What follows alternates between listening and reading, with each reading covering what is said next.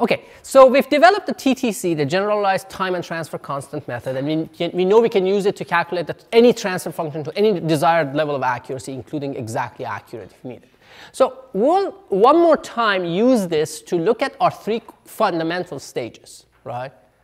The common source / common emitter, common drain / common collector, and common base / common gate. Because those are the key building blocks of the system. And we want to look at the frequency response and see if we have looked at them in bits and pieces here and there. We want to look at them one more time, make sure we haven't missed anything of significance, or if there's something else that we can actually learn by using these methods and learn extra from that. And we will be able to kind of skip over some of these things because we've covered a lot of the details before. So we were not going to go into everything on full details, just like anything. So let's start with the common emitter / common source, right? So this is basically a stage where you have an input device, and so you have the input is applied to the base or the gate of the transistor. The output is taken from the drain or the collector of the transistor. There is a load resistor here. There's a load resistor there. And you can actually use either one of them. So we'll do it actually in terms of a bipolar transistor, because that has the R pi. So it's actually a more general case and beta for you guys to see. I mean, we will see the differences are minor, but if you do the bipolar one, you already have subsumed the MOSFET in it, because you set alpha to 1, and you know R pi essentially goes to infinity, so it becomes open circuit. So other than that, everything is the same. So in that case, right, so this is basically the basic stage,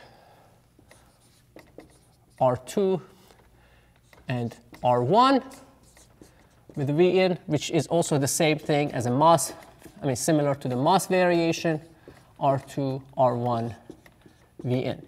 Now, we are assuming now that they have all the capacitor C pi, the capacitor C mu, which we'll call the same in both of them, and then we also assume that we have a capacitor CL, a load capacitor, right? Again, by looking at this circuit, you should be able to tell me how many poles and how many zeros we have, right? You should be able, and even where the zero is, et cetera, et cetera. So how many poles do we have? 2, not 3, right? Why? Because there are only 2 initial conditions you can define. You can define the voltage of this guy and the voltage of this guy, and if you define those 2, the voltage of this guy is already fixed. So you have 2 degrees of freedom. Another way to see that is a capacitive loop, purely capacitive loop, meaning a loop that has only capacitors in it. If there's a resistor somewhere in the middle, that's not a capacitive loop. Okay, and how many zeros? How many? The maximum, exactly 1. A maximum number of elements that you can simultaneously infinite value and get a non-zero transfer function. It's a mouthful, but that's what the exact definition is, which is 1, because only C mu, shorting of C mu, will produce a non-zero transfer function. Does it switch the polarity of the gain? Yes, it's an inverting stage. If you short it, it becomes a non-inverting stage. So it's a right half plane 0. So we know everything. I mean, we know a lot about this already by looking at it. But let's write and we can look at the small signal model. So we can say Vn, R1, R pi. For this one, the hybrid pi, when there's no degeneration in the emitter or the source, the hybrid pi model works better. It's easier to deal with. And then you have R2. I'm not showing RO because if there is an RO, it would be we can absorb it into R2 and calling that combination just whatever is R2. So I'm not losing any generality by just showing RO and not showing RO. Just showing R2 and not showing RO. So there's a C pi here, C mu here, and CL here. We know that we have the capacitive loop. We still have the capacitive loop between those 3 capacitors, so that's fine. So the time constants, or transfer constants, either way.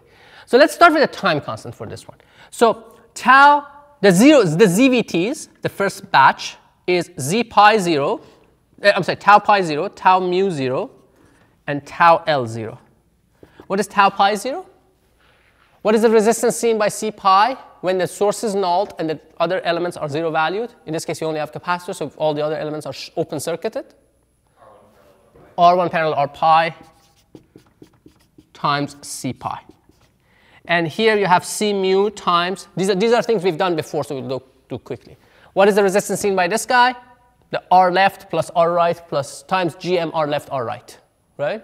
Effective GM. So basically in this case, R left is R1 parallel R pi plus R right, which is R2, plus GM. In this case, since there's no degeneration, GM is GM.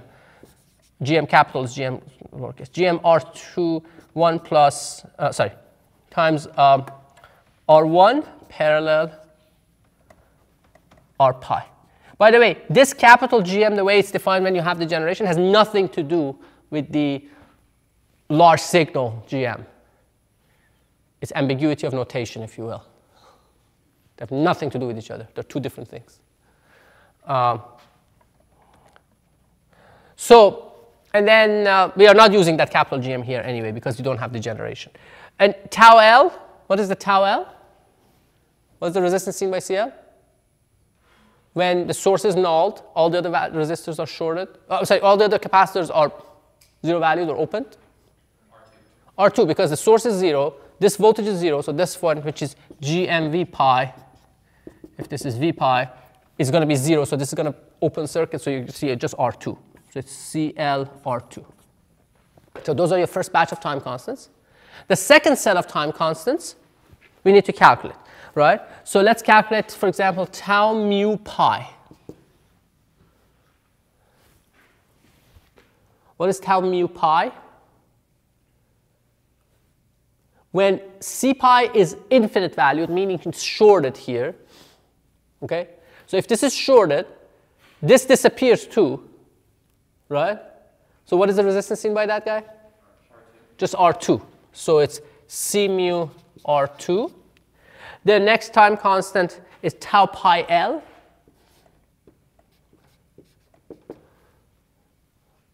Tau pi L. When L is infinite valued, what is this? What you see here?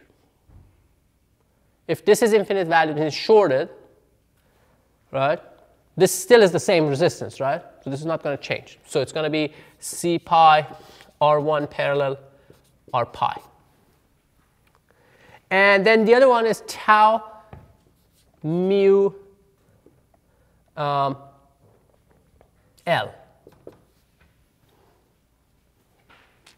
What is tau mu L? The resistance, the resistance seen by mu when this guy is shorted. When this guy is shorted, essentially R right, it's the same thing as before, but R right is become 0. So anything that has R2 will become 0, so it becomes just basically that. It becomes C mu R1 parallel R pi. You can see the time constants actually become easy. These higher order time constants are simpler. Because the more elements that are usually kind of like shorting and opening, so it makes life easier, not more difficult to go to higher order ones. Okay, so with these, I can calculate B1 and B2, which should be sufficient, right? But let's, because of the analysis, the study that we did in the beginning, we know that they have only 2 poles. But let's say if we didn't know, let's see what happens. Let's see where that rule comes from. Okay?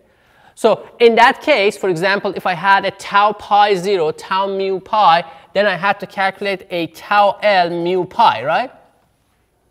What is tau L mu pi? If C mu and C pi are both short-circuited, what is the resistance seen across here? This and that are both short-circuited. 0, because this is short-circuiting to ground. So that resistance is 0. So it is, yes, it's CL times 0. That is where that rule comes from.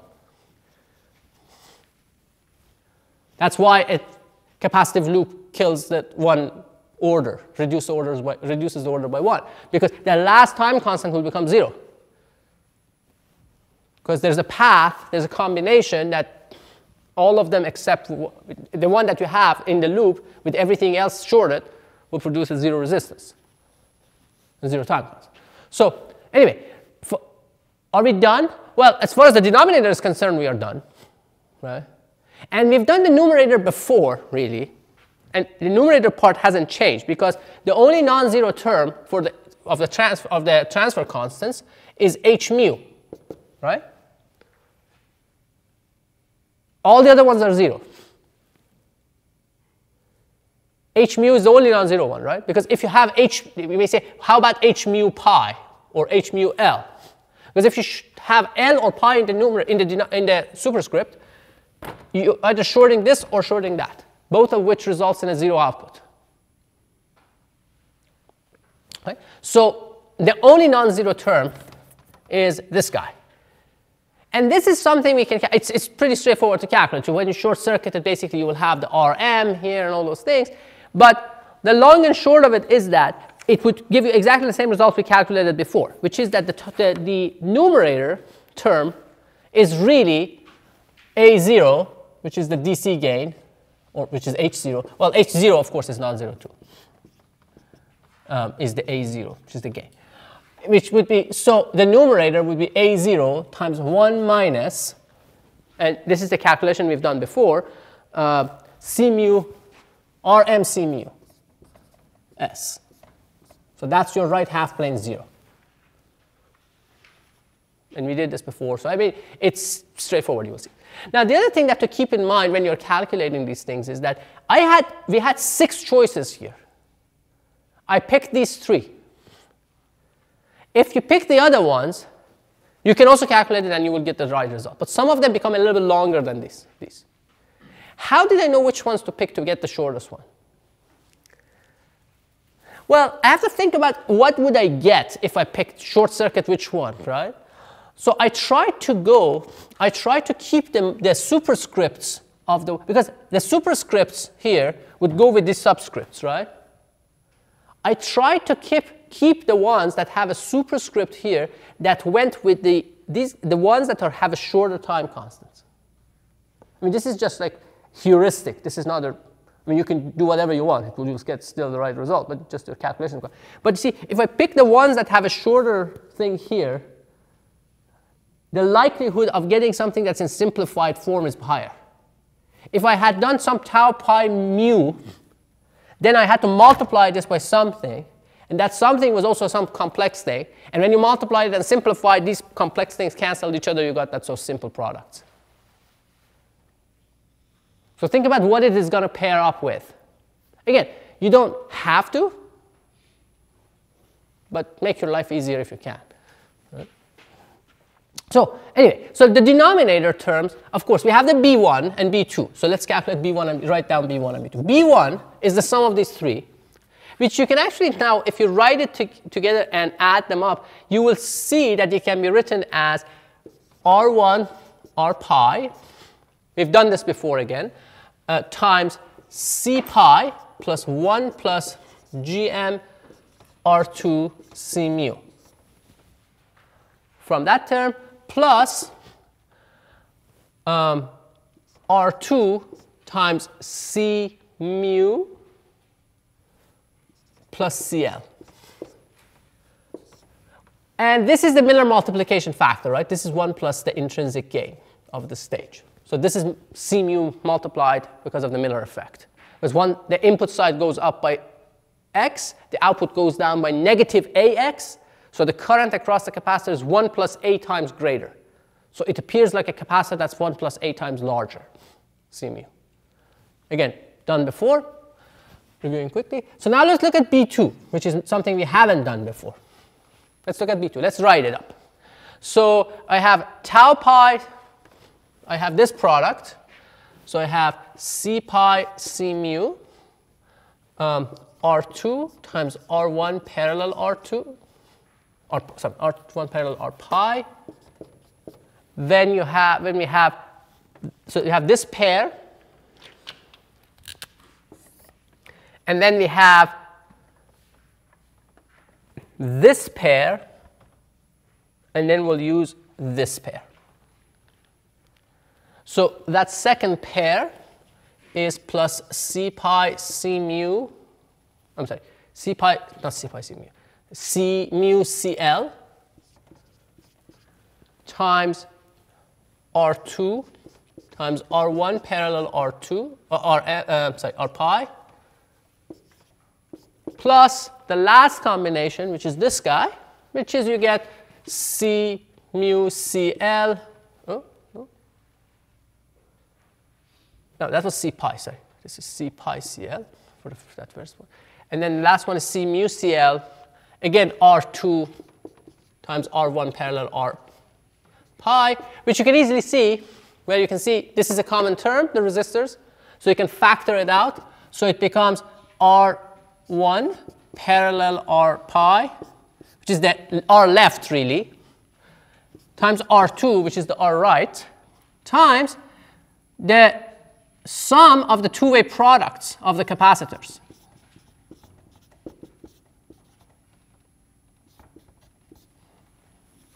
Sometimes this is shown in the shorthand format as R left times R right times C delta, to emphasize the sum of the two-way products of the capacitors. And that sum is actually important when we talk about this. This is important when we talk about, especially when we talk about compensation in op amps, especially if you do Miller compensation. This sum will reappear. We'll talk about this, and we'll see what it does. It does something really interesting. As you, basically in an op amp, one of the ways to make it stable in frequency, if that you have a gain stage like this, you can actually add an explicit capacitor here, extra capacitor C mu. And what that does, it actually makes that input pole very large because of the Miller multiplication. So you make it very stable at the input. But the other thing that it does, which is very useful and interesting and really kind of fortuitous, really, is that it makes the second pole go out. It pushes the second pole out. It's a really useful thing in an op amp. And it's because of the way the sum behaves, this sum of the products behaves. We'll see it. So I'm putting that in the back of your heads now. So this is basically your common emitter, right? So you have A0 here, and then you have 1 plus B1S plus B2S squared, which these are the B1 and B2. You can plug them in if you really want to do that. So what did we learn extra? A little bit. We learned that there's this sum of products part in the B2. This is the way B2 looks. It doesn't look very complicated. B2 is R left, R right times this sum of the products squared. Or sum of the products, which basically you show it as C squared, C delta squared. Right?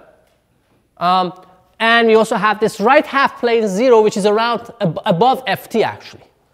Because if you look at that, that's GM over C mu. FT is GM over C mu plus C pi. Or omega t is GM over C mu plus C pi. And this is even higher than that because it doesn't have the C pi element. So it's a really high frequency right half plane 0. Now, does it make it completely irrelevant? No, not necessarily. Because you remember, the phase component of a polar 0 extends beyond even a decade below. A decade below, you have about 5.7 degrees contribution. So even if you're a decade below this frequency, you still get some few degrees of this thing. And this can reduce your phase margin, for example, when you're doing an op amp and stabilization of an op amp. And again, we'll see that when we get to the stabilization. OK, so that's for common emitter, right? How about the common collector or source follower? Let's do source follower for that one. Let's go to that. Just let me make sure that I have my correct stuff. OK, so let's start with a source follower that has a input resistance and output resistance. So now we are going to a source follower. So let's say you have an input resistance R1 and an output resistance R2. And then now let's say that you have the V in and this is V out. And let's say you have the C mu. We've almost done this completely. And C pi.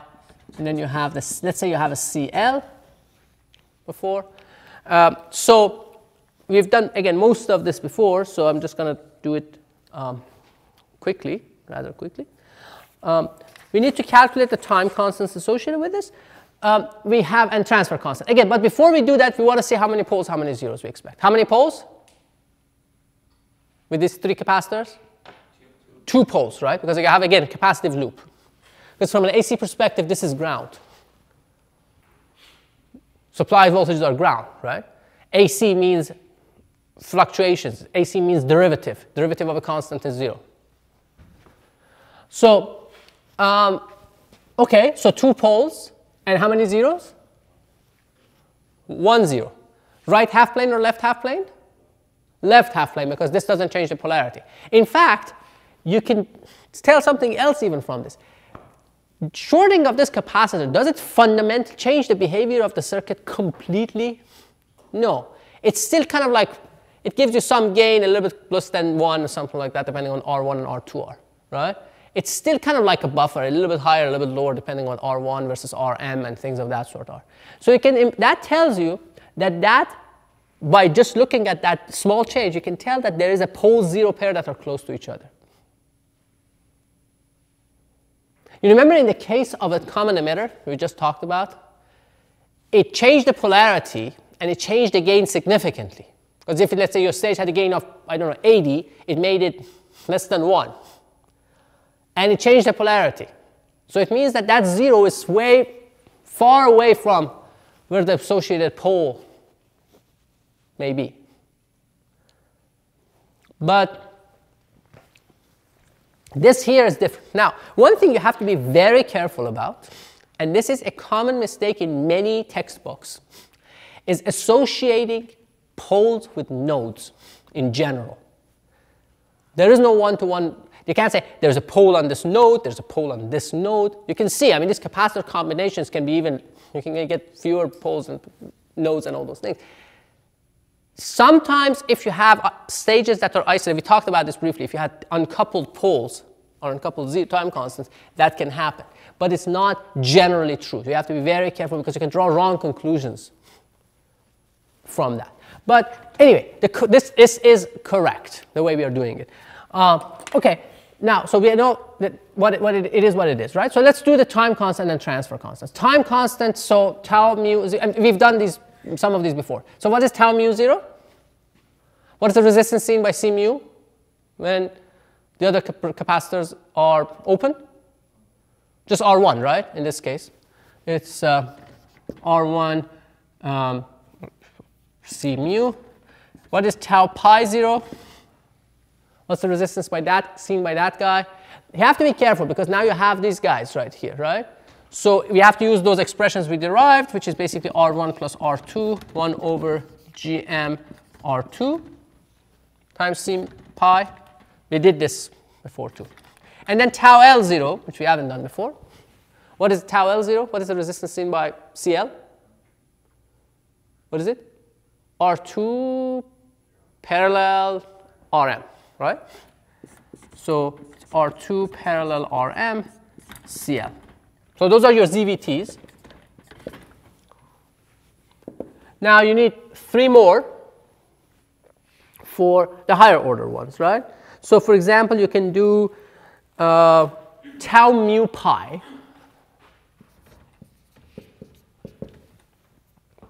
So what is the resistance seen by this guy when C pi is shorted? R1 parallel R2, right? Because C pi shorts it, basically. So it becomes C mu R1 parallel R2. Now, how about tau L pi? With the CLC when C mu is shorted. C pi is shorted, sorry, C pi. Again, you see R1 parallel R2, right? Right? So you see CL R1 parallel R2. And then what else do you see when you have tau, and then tau mu L?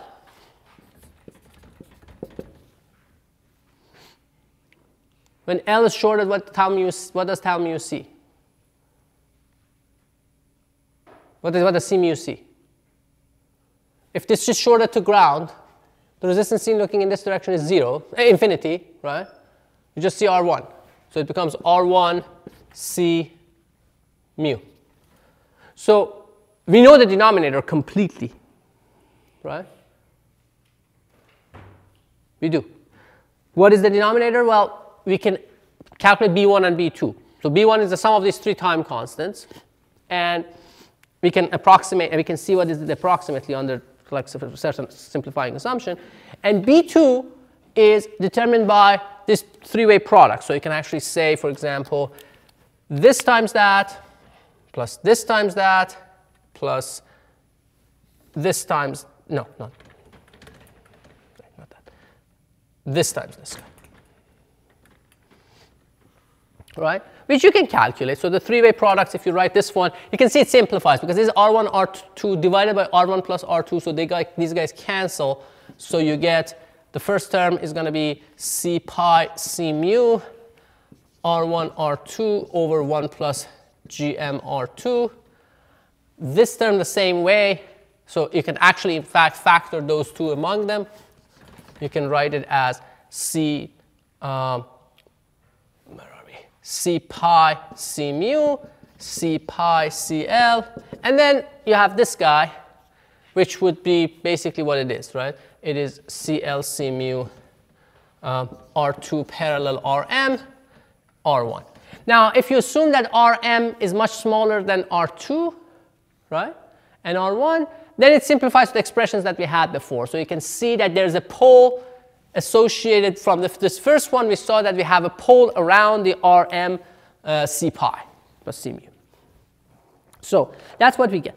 Now, so that's interesting, but what is more interesting about this is the input and output resistance of this thing. We've looked at the output resistance of this, but let's do the output resistance a little bit more precisely here. So maybe I should, I'm going to erase or put this down here.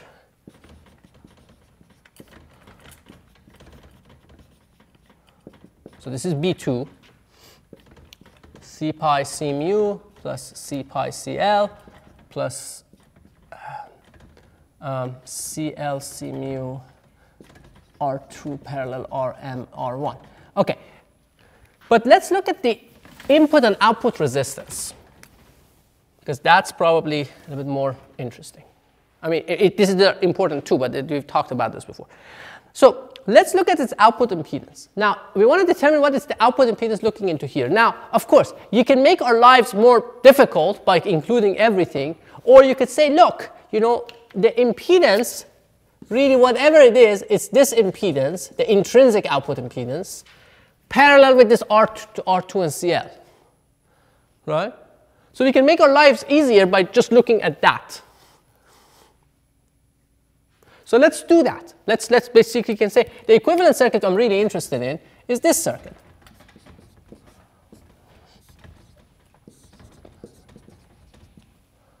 And this is R1. And of course, in that case, it's grounded anyway, because it's the output impedance. And you have a C mu and C pi. And what is this output impedance? So for calculating that, you need to calculate a bunch of time constants, right? So you need to have the first, what is the thing that you're trying to calculate? Impedance or admittance? If it's impedance, what does it mean? It means that I'm driving it with what? A current source, right? That's important because we need to know if it's open or shorted, that node, when it's nulled. So if you're driving it with a current source, so okay, what are the time constants? So you have a tau pi 0 and you have a tau mu 0, right? The tau pi 0 is what? The resistance, what is the resistance seen by C pi when that source is open? The only thing that's connected to it at that point is Rm, right? If you look at the T model. So it is going to be Rm C pi. Now, how about C mu? What does it see? Well, it's open, doesn't matter. It's just like R1, so C mu R1. And then similarly, you can calculate one of the other ones. You can calculate tau mu pi, or tau pi mu, doesn't matter. Tau mu pi. When I short circuit this thing, will something change? When I short circuit C pi? No, because this guy is still open. Right? So it would be the same time constant. It would be basically C mu R1. So these are the time constants you need for that thing. And then you can calculate the fourth one, and you'll see that the two-way products are the same. So we know what we need to know for the denominator. And for the numerator, we have the z's, right? So you have the impedances. So you have z naught. What is z naught? What is z naught? What do you see when the capacitors are open? Looking into the source. You see just Rm, right? So z naught is Rm. What is z pi? What do you see when c pi is infinite valued, when it's shorted? R1. What is z mu? When you short circuit that, you still see Rm, right? So it's Rm. And then what is z mu pi when you short circuit both? 0. Okay? So you can combine these and form a transfer function. So if you write this as a transfer function, or an impedance function, it looks like this. It looks like Rm from this guy plus the sum of the products of these things. So if you write all of those and simplify it, you will see that it looks like this. Rm 1 plus R1 c pi plus c mu s divided by 1 plus R1 c mu s times 1 plus Rm c pi s. So what does it tell us? Right? What do we learn from this? If you actually look at this, you can see, first of all, what is it at 0, at DC? What it should be, right? Rm. It has one left half plane 0 and two right half plane. I'm sorry, two left half plane poles and one left half plane 0. Okay.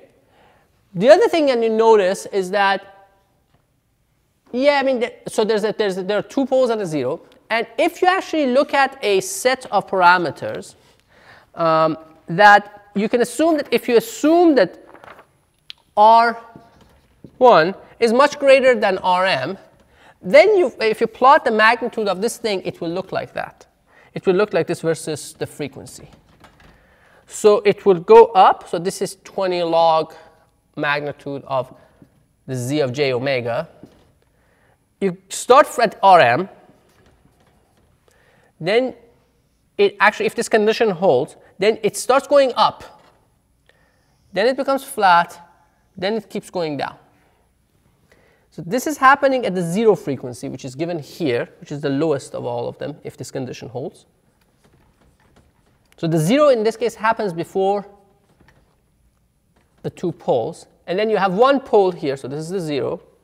You have a pole here at 1 over R1 c mu. And you have a second pole here at Gm over c pi, which is actually greater than omega t.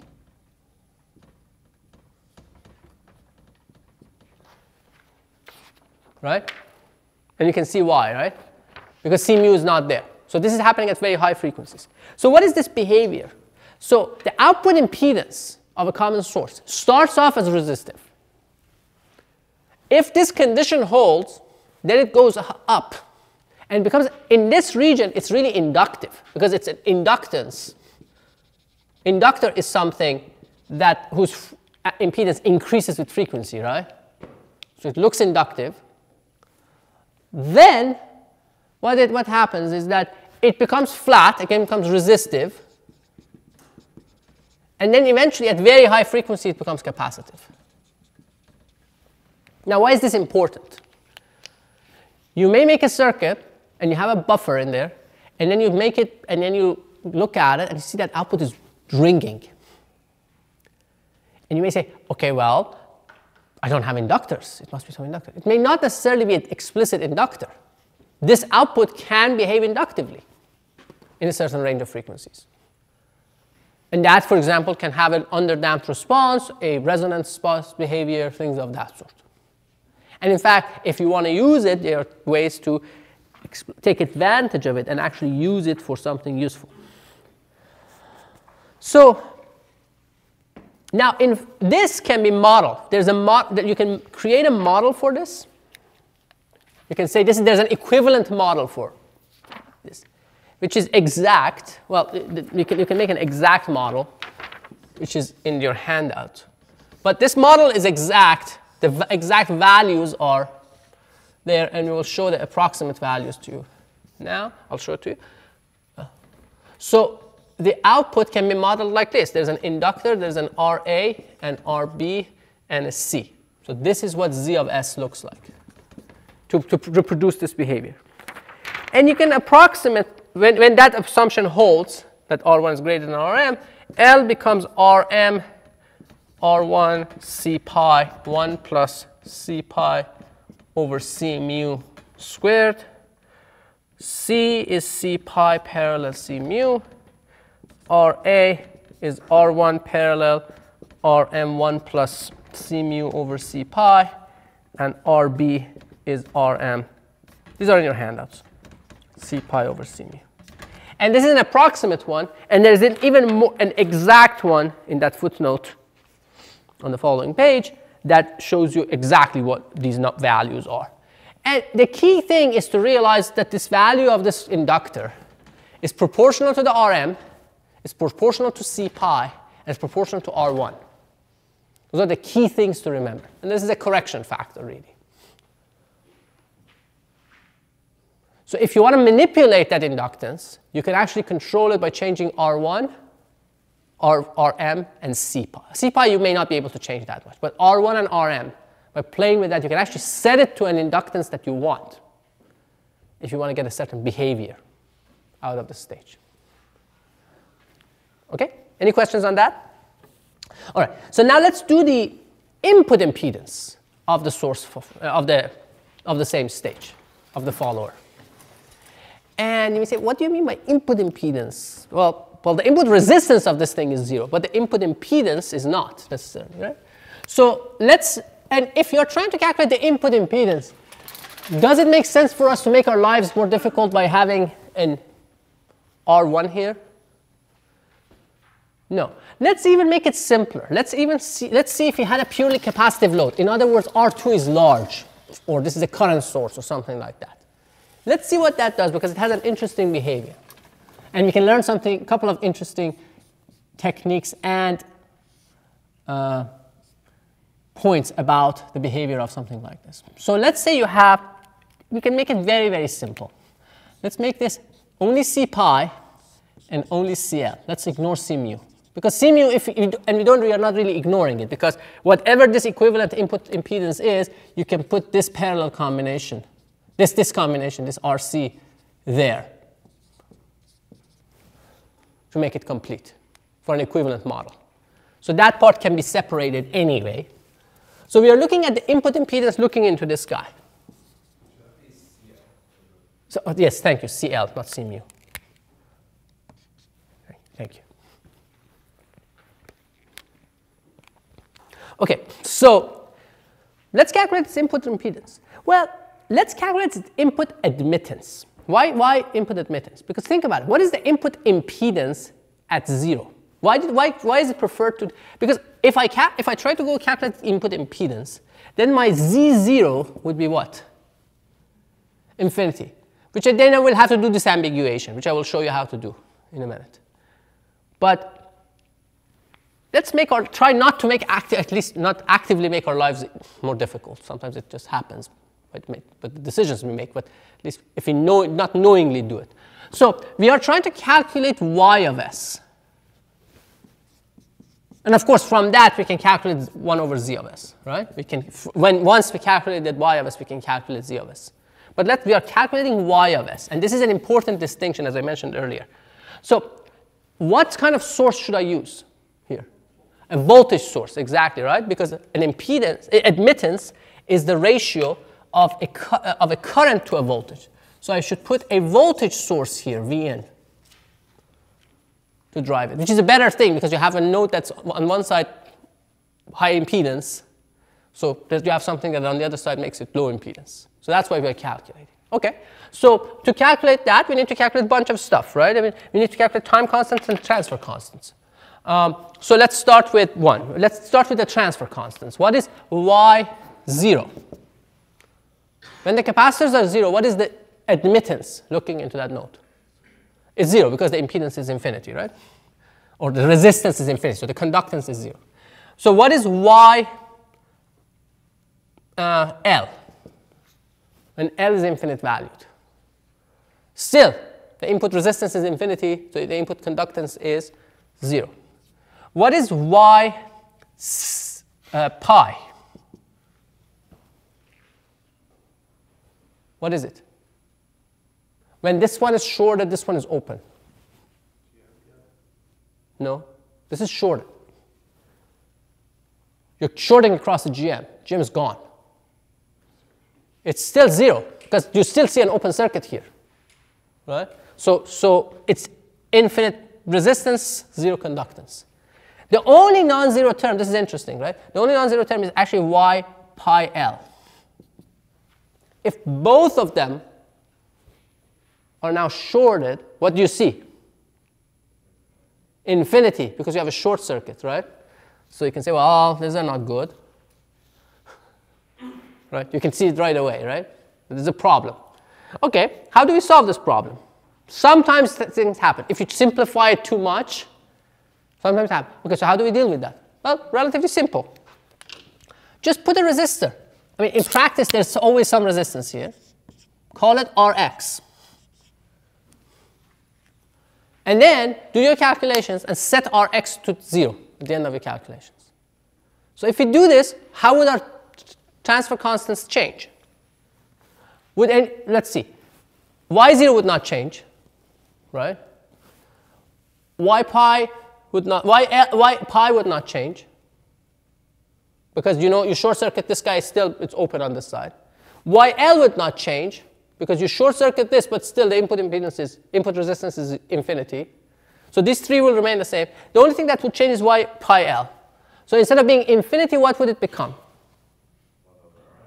1 over Rx. Okay? And of course, if Rx goes to 0, it goes to infinity. Fine. Now, when we do our time constant calculations, we should take this into account the same way. So there are we really need 3 time constants, right? There are 2 ZVTs, which are tau pi 0 and tau mu 0. So what are they? What is tau pi 0? What is the resistance seen by this guy when the other one is, when this is open circuit, what is the resistance now? Rm. So it's Rm C pi. What is the resistance seen by, well, there's no mu, C tau L. 0. What is the resistance seen by this guy when the other one is open? On this side, you see Rm. You see Rx, exactly. So Rm plus Rx CL. And then you need to calculate one more. I picked the one that goes with that guy. It doesn't matter really. But so it would be tau L pi. So what do I see if it's short circuited? Just see the Rx. RxCl. All right, so we're done. Do I need to calculate the, okay, so no, we're not complete. Well, we're done because you need one of these. Yeah, we're done. So what is that transfer function, right? I mean, you can calculate it. So you can see that A0 is 0. A1 is 0, right? Because these two are both 0. A2, which is this guy times this times that, is, okay, so let's write that. A2 is Y pi L times tau pi 0 tau L pi, which is 1 over Rx, which is 1 over Rx times Rm C pi times Rx CL. Now you see what's happening, right? The Rx's are canceling. So this Rx cancels that Rx, so you're left with A2 being Rm C pi CL. Fine. And how about B1 and B2?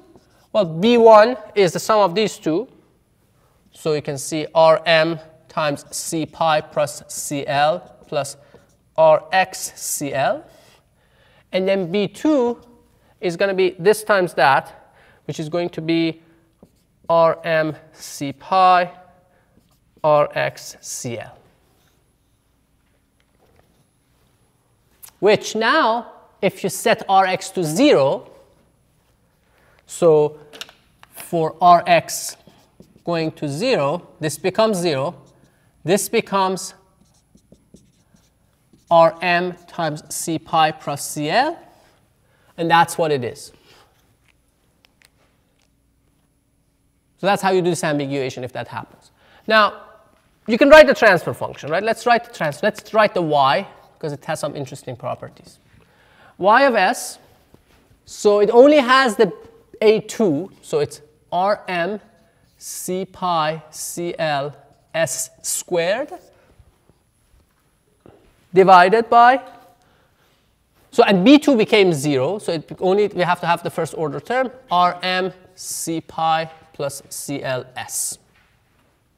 So that's y. And you may say, okay, I want to know what the impedance is. Now, if you want to calculate the impedance, you've done it properly, you've used the proper source, that's fine. Now, the impedance is 1 over this, by definition. So what is 1 over that? Let's look at the two terms. Let's write this term. So you have this divided by that, and what you will see is that RMs cancel, and what you have the 1 over C pi plus 1 over Cl times 1 over S, or you can write it as this way, right? Plus 1 over Rm C pi Cls squared. Now, the first term is a simple term, right? I mean, so this is basically the parallel combination of C pi and Cl. So it says that the input impedance consists of two parts, and since this is an impedance, so the first part, the first component is the parallel combination of these two. So the input looks like parallel combination of C pi and Cl, which is basically C pi plus Cl. I should write it really this way. And I should write it probably this way. No. What am I doing? Making a mess. This is not a parallel combination. This is the series combination. Sorry. This is the series combination, but we are showing it with this notation for capacitors. It's C1, C2 divided by C1 plus C2. So we are defining this as a notation, right? We are saying A parallel B is AB over A plus B. If you define it that way, then you can show. So this is basically that combination. You can write as C pi, to avoid confusion, you can write as C pi plus C1 plus Cl. I like this notation because it's basically a mathematical operation, really. It's half of the harmonic mean. You want to think about it. But, okay, and there is something else here. This thing is the really interesting thing. What is that? What kind of element is it? You can actually write it, if you want to write it slightly differently, you can write it as Gm over that, because it was 1 over Rm. You can write it as Gm over C pi divided by Cls. What is this thing? What kind of element is this? Negative resistance. Yeah, that's one way to think about it, right? Because if you set S to j omega, it becomes negative 1 over, or Gm over C pi C mu omega squared. So it becomes a frequency-dependent negative resistance. But it also from, if you don't go to the omega, if you look at it from a just S, complex frequency perspective, I mean, what you said is completely correct, and I think that's relevant, what you said. But another way to think about it is, and we'll come back to that, by the way, but another way is that, what is this? What is the closest thing to this? What is the thing that has some sort of a 1 over S behavior, whose impedance is 1 over something S? It's a capacitor, right? So this is like a capacitor, but instead of S, it's S squared. It's sometimes called a supercapacitor. But as you pointed out, if you look at it versus frequency, it actually shows negative resistance. A frequency-dependent negative resistance, which is actually very useful in designing filters, and it's used a lot. And it has actually even a symbol. So that's the symbol for this thing. Because it's a supercapacitor, it's like that. I don't know why they put 2 lines in between. I would have basically made this the symbol. Because it's just like kind of too bad. But anyway, so that's the symbol. So, and it's sometimes called frequency-dependent negative resistance, FDNR. And it's used a lot in making analog filters and sometimes with oscillators and things of that sort. Okay, so that's for some of the interesting properties of the common or source follower. There's one last stage left, which we'll look at. We've looked at this almost exactly this way, and we'll look at it one more time just for completeness to have everything in one place right now.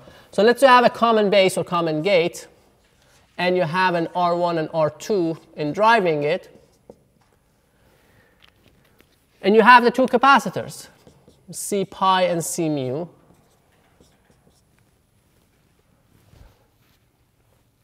And if you had a CL, even that, considering that this is also ground, so that would be in parallel with C mu. So it wouldn't change anything.